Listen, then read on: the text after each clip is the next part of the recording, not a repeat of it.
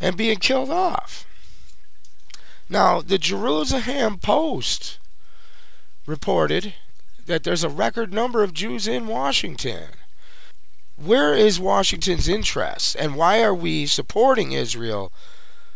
I mean, this goes on and on. I've got all kinds of stuff up at the website harrythomas.info under the weekly news section for January 10th, 2009. I mean, this just goes on and on and on about the overwhelming support of Israel, by U.S. interests. And it's almost to make one wonder how far in bed are we with Israel, and why are we going against our founding fathers' advice of not having foreign entanglements? And even hosting the UN headquarters in New York City is a crying shame. But that's a whole nother show.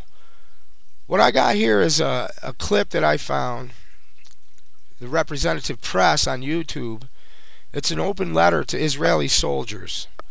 Jews are calling on Israeli soldiers to stop war crimes. I mean, and there's all kinds of groups out there, Jews against Zionism, because they understand that this is a control mechanism.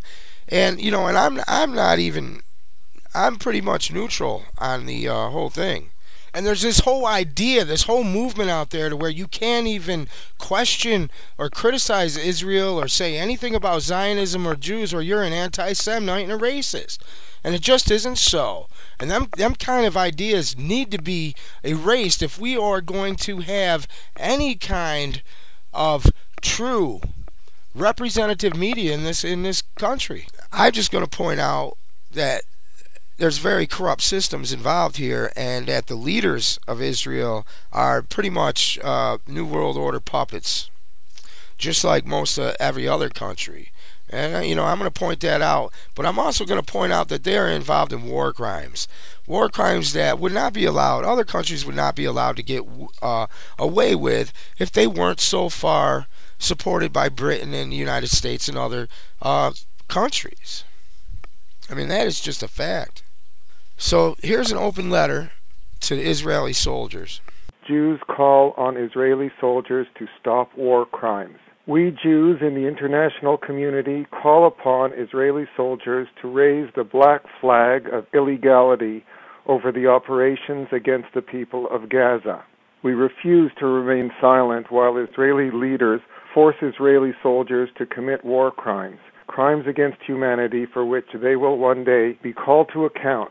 Israeli soldiers of conscience can and must stop this dangerous, illegal, and immoral war. This criminal activity does nothing to advance the health and welfare of Jews. Rather, from Sderot to Sydney, from Ashkelon to Amsterdam, we will all benefit when there is justice for Palestinians. Therefore, we call on you to use all measures possible to stop these atrocities against the Palestinian people. Flagrantly illegal orders must not simply be disobeyed, but actively and effectively opposed. We members of the international Jewish community call on you, the Israeli soldiers of conscience, to halt the Israeli war machine, which only you can and must do. This is Henry Lowy calling from Toronto. I just read the statement that I myself have signed along with many others. And you can find a link to that right at the website, harrythomas.info, under the weekly news section for January 10th, 2009. And the media is totally corrupt. They do not report on any of this stuff. I mean, and this does need to be resisted. I got a clip up of, Colin Powell being praised by Israel after his speech of UN, and they want, these politicians want to go to war with Iran on behalf of Israel. Ron Paul has reported on this. And I don't understand why we should pay for this. Why we should support Israel's own doing. I mean, and there are rabbis out there that say that according to the Bible and stuff, these ancient writings, that Israel is supposed to be, they're not even supposed to have their own state. And that And they also pointed out that for thousands of years they got along with all the neighboring regions and were welcome and productive members of their communities and societies peacefully until 1947 when they got their own state. I mean, you figure this out for yourself. The 1940s where the UN was born. You know what I'm talking about? World War II. The attack on Pearl Harbor that they allowed to go on so that we could get into the war. It's all public record now. And this all happened in the 40s, right after World War II, when they had everybody scared, and they created this world body, United Nations, in the state of Israel. This all happened in the 40s. Public record, and they're just getting away with this. And every bit of it planned and contrived by the New World Order globalists. I've got a clip, the media is not reporting on this correctly. Listen to this.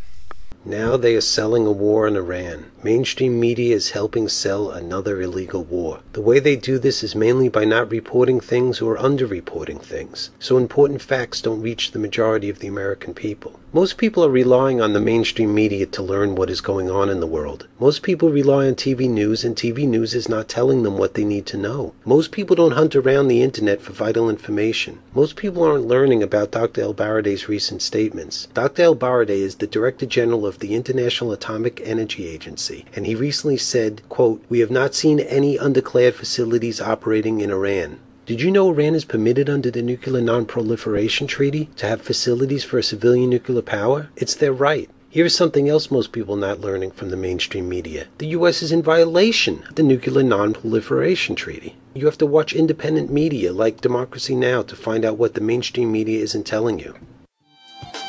Welcome to Democracy Now!, democracynow.org, the War and Peace Report. I'm Amy Goodman. The UN nuclear watchdog chief, Mohammed El-Baradei, is warning no military action should be taken against Iran and that threats of war are premature and counterproductive.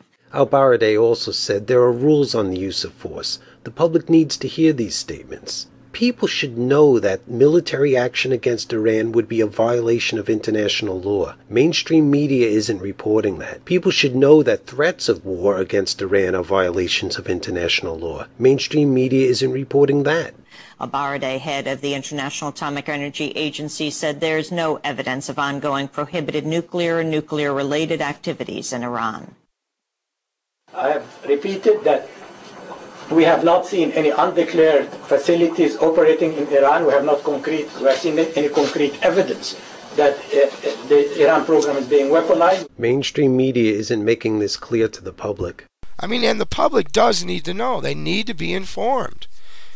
I would refer people to the Alex Jones Show. I've got links on the website, harrythomas.info. You go to infowars.com, prisonplanet.tv, prisonplanet.com, truthnews.us, because if you're looking for updates on a daily basis, Alex Jones is the one who's doing the material. He's the one that's doing the shows 4 hours a day, 6 days a week.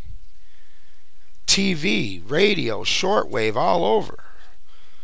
And I would refer you to stay informed over there at infowars.com, because they're coming after the internet.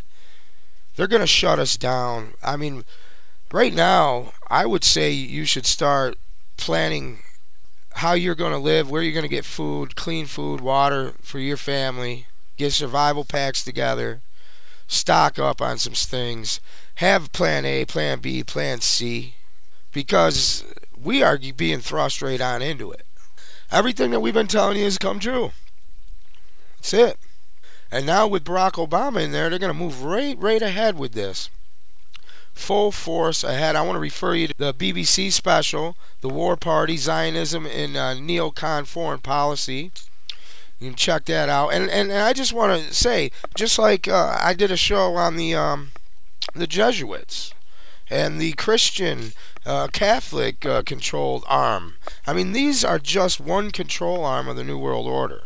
Okay? And they're just announcing it. I see it all the time on Charlie Rose. Charlie Rose has these globalists on all the time. And they're just coming out and just announcing it. I mean, Kissinger was on there announcing it, and he was also on MSNBC. Listen to this.